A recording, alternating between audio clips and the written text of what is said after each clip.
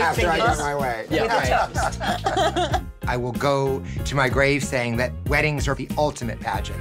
Mr. Michael can kiss Miss Lori's. Welcome to MsMojo, and today we're counting down our picks for the top 10 craziest say yes to the dress moments. It's funny because she's like very mad. I don't care what she wear. I just want to get a dress, pay for it, and leave. I'm hungry. I want to go eat. For this list, we'll be looking at the most intense instances from the TLC reality series and its spin-offs that show how bridal shopping sessions can take unexpected and outrageous turns. Which moment had your jaw on the floor? Let us know in the comments. Number 10. The opinionated pageant coach. Say yes to the dress, Atlanta.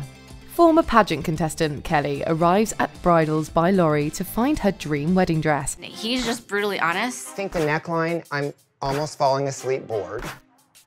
It's very Miss USA 1993. But the pageant coach she brings along, Michael, has a different vision of what the bride should wear on her big day. He does not hold back his opinions, which favour a beauty competition style over a bridal look. Are you going to be able to choose a dress if Michael doesn't like it? Mr. Michael. You want me to call you Mr. Michael? Okay. His comments seem to crush Kelly's spirit, leaving her disheartened. In an attempt to help her regain control of her appointment, a fed-up Lori asks Michael to rein in his criticisms. Mr. Michael, maybe you can tone it down just a little bit? No, she's over 21. She can handle it, hon. Still, the bride is eventually reduced to tears, an upsetting sight on what should be a day all about her and her wishes. Number 9. A naked dress. Say yes to the dress. Not one for the purity of conventional wedding gowns, Alexis seeks a dress that will make a more risque statement. Ooh, yes, queen. I want to walk out and everyone, will be shocked because I'm naked on my wedding day. Oh my God, those bows though, no thank you. Considering the form-fitting bodysuit she dons for her consultation, it's no surprise that she had a bold criterion for her wedding look. The provocative bride wants shock value above all else, requesting a naked dress that will wow her guests. Whatever, I just want crystals and flowers covering what needs to be covered. That's it? Yes.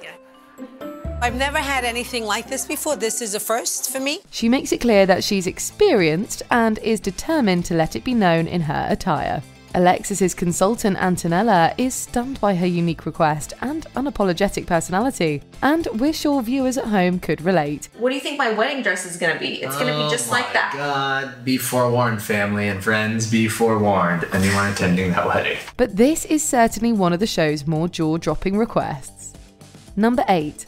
Bridesmaid bashing. Say yes to the dress. Bridesmaids. In this spin-off showcasing bridesmaid dress shopping, we're introduced to Emily, a bride who repeatedly directs mean-spirited comments towards her party. What are you looking for today? I definitely want yellow. Everybody okay with the yellow? I don't want to look like Big Bird up there. A disagreement on dress colour, pre-existing tensions, and inharmonious dynamics result in the session taking a nasty turn. It should be a fun day with her closest friends, but instead, Emily fires jabs at her bridesmaids as they try on garments. Stacy is wearing a short mustard color silk crinkle chiffon dress. No. You look like a big nacho, like covered in cheese. She tells one friend she looks like a big nacho, another a cabbage, and rudely criticises the bridesmaid attire her matron of honour chose for her own wedding. That's why you stuck me in that horrible dress. What did your bridesmaid's dress look like in Laura's wedding? It was bad. It was bad. It looked like my grandma's curtains. It's evident from the start that Emily is unhappy with her group and their lack of support, but her insults are widely inappropriate and uncalled for. Number 7. Body shaming. Say yes to the dress, Atlanta.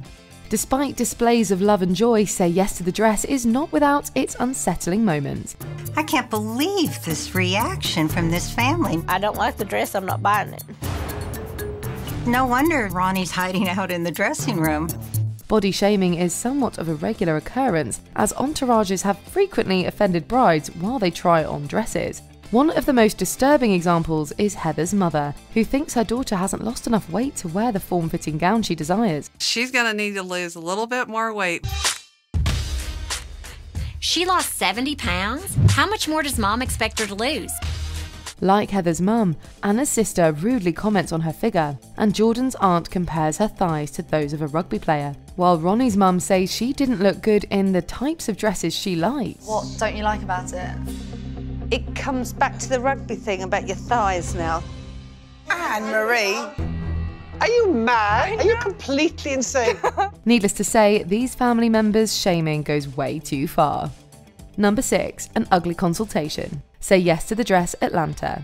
Though brides are bound to receive straightforward feedback from loved ones during consultations, Stacey's mother takes her honesty to a brutal level. I've worn a dress like once in the past 20 years. I'm surprised she even has a fiance, the way she dresses. Before the bride even begins trying on gowns, her mum thinks it's appropriate to rudely comment on her body and style. I don't care for the bling. I don't like it. I'm getting aggravated. I'm sweating right now. It's too much and it's too poofy. It's just gonna get ugly. It's gonna get real ugly. She even goes as far as to express her disbelief at the fact that her daughter has a fiancé, considering her fashion choices. And once the bride actually shows her mother dress options, the hurtful comments keep coming. The duo can't agree on what style is best. In the end though, Stacey winds up getting her mother's approval. Sure, the session ends with happy tears, but were the insensitive insults really necessary? Are you crying, Mama? It's very pretty, I love. I didn't really think I would like strapless because she is so busty. Number 5, momster. Say yes to the dress. It's never a good sign when a bride has visited over 80 shops. Lebanon, France, Chicago, Michigan, New York, New Jersey, California, Arizona, Vegas. That's why we need you guys. This is the case for Samantha, whose mother's behaviour helps us understand why she has been to so many stores. Extremely difficult to please, the mum expresses disdain when Samantha tries on a gown that seems perfect. Yeah, this is no. This is the dress you liked on the mannequin. I love that dress, it's so pretty. Love that top. Yeah, not on Samantha. But what's essentially cruel is that she has no real issues with the dress itself, but rather how it looks on her daughter. She laughs and has virtually nothing nice to say, forcing the routinely professional Randy to step away from the madness. Look at her right now. She's because you're talking. What do you want to do? What do you mean? You, like, everything's a joke. Are you serious? I'm gonna be talking. Oh my God, I'm gonna be talking about your dress. Are you serious? I have to step away. Unfortunately, this isn't the only time mothers have mocked their kids. As we've come to learn, they can be the harshest critics, and Samantha's remains one of the franchise's most brutal examples. Number 4, stealing the show. Say yes to the dress, Atlanta. One would think the bride would be the undisputed centre of attention when shopping for her big day. But my mother is also engaged. Bam! Now, are you looking for a dress? It is her day. She is the focus. But it's always room for two. But Chastity's mum, who happens to be engaged, isn't keen to let her daughter have her own special moment. Not only does she think about stealing a dress the bride tries, but she goes on to selfishly wear one herself. I wanted to see it on Chastity, but now I want to see it on me. If Chastity doesn't want this dress, I might just get it myself. She does this in secret, stunning everyone when she walks out in a bridal getup. Chastity understandably can't hold back tears, making the moment equally uncomfortable and sad. As soon as I walk out in this dress, I don't see my mom. She disappeared a few minutes ago. Is she coming? Is she lost? We're just about as shocked and annoyed by the display as the robbed daughter is. Number 3, the doggy dress. Say yes to the dress. Plenty of brides with interesting visions walk through Kleinfeld's doors, but few are as unexpected as Mariah. More than willing to share the spotlight, she's on the lookout for 2 dream dresses, one for herself and one for her dog, Coco. So is there anything else we need to know about the wedding? Yes, Coco, we always match all the time, and so it's very important that she has a dress that matches mine, and whatever I choose looks good on her. The dog has to look as good in the dress as the bride. As the most important member of the bridal party, Coco needs a matching garment that would ensure she looks just as good as the bride. No way. No way. Annette doesn't love it. Nobody loves it. Do you want to look like a flower? Huh? No, I don't think she does. After trying on a few bold options, Mariah finds the perfect gown that would also serve as inspiration for a custom-made puppy dress. The unconventional twinning idea and the consultation as a whole certainly had us entertained. Seeing my family get so emotional means so much to me because it just shows how much they love the dress, and I think that's kind of how you know that it's the one. What does Coco think? Kudos to Mariah for making sure her pup shows up in style. Number 2. The bride in black. Say yes to the dress.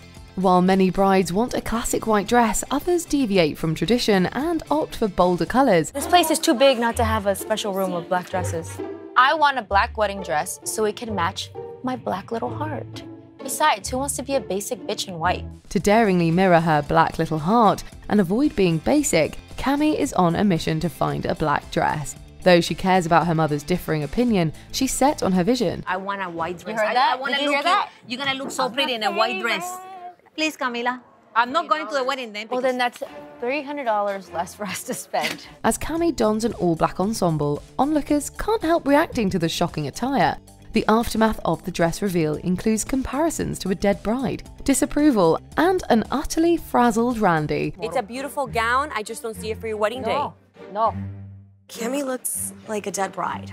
Like we just went to a haunted house and she is the dead bride at the end of the haunted house. We don't blame him for feeling stressed, as a vocal mother on top of a unique request is a lot to handle.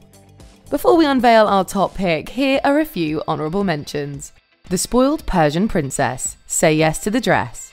Persia needs Randy to find her dream Panina Tournay dress. You have to find it. I can't say yes to anything until I try it on. I've asked all the consultants, but I have not asked Panina. I'm depressed. You better find the dress. We came all the way from OC. A sporty request. Say yes to the dress. Melanie needs a dress suitable to wear while playing hockey. Our theme is hockey. We're playing hockey in our wedding dresses. You're playing hockey in your wedding dress. Yes. So my dress needs to be flexible for that aspect. The fiancé gets the boot. Say yes to the dress, Atlanta.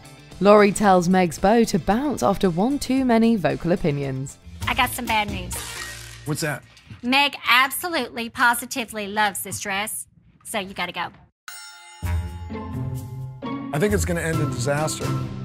A fiery client. Say yes to the dress. Christine is looking for a gown that matches her wedding headpiece and won't catch fire. I know it's really important. There's some absolute musts for the dress. Lay 'em on me. Well, it needs to be something I can perform in. I need to be able to move in it. I need to be able to breathe fire in it. I need to make sure that it's not going to catch on fire. Vera is hit. Say yes to the dress. 10 years of yes. An angry mum gets physical during a tense fitting. I get word that there's an issue down in alterations. So the lady, she got very upset, and she says to me, she hit me in my head. Did she hit Then you? she went, yeah. Get that camera out of my face. During her daughter's fitting, an out-of-control mother lost her temper and hit Vera. Before we continue, be sure to subscribe to our channel and ring the bell to get notified about our latest videos. You have the option to be notified for occasional videos or all of them. If you're on your phone, make sure you go into your settings and switch on notifications. Number 1. The cruel entourage. Say yes to the dress, Atlanta. Entourages have proven to be tough crowds, but Alicia's party takes the cake when it comes to unwarranted bashing. I like how it makes me feel skinny, and I like the beadwork. Mom, what do you think? She doesn't look like she's been on the softball field or the basketball court. Upon arriving to shop, the bride appears to want to please her friends and family while also ensuring she feels beautiful in her gown. But they make things outrageously difficult. Alicia initially sports a beaming smile in a dress she likes, but the joy quickly escapes her face when her mother chimes in. Okay, maybe it was prettier on the mannequin. Sandra, please, just don't say anything about it. Ball gowns are pretty on a lot of people, just not her. The entourage cruelly jokes about her appearance, compares her to a linebacker, and offensively laughs. Naturally, Laurie and Monty are appalled, and the bride breaks down. It looks like you're a mop. A walking mop with a head. That is a beautiful dress. They're all having a big laugh, but they're forgetting there's a bride inside of that dress. The moment is borderline vicious, and we couldn't have been more shocked by the cruelty of those who should have been Alicia's biggest supporters. Do you agree with our picks? Check out this other recent clip from MsMojo. And be sure to subscribe and ring the bell to be notified about our latest videos.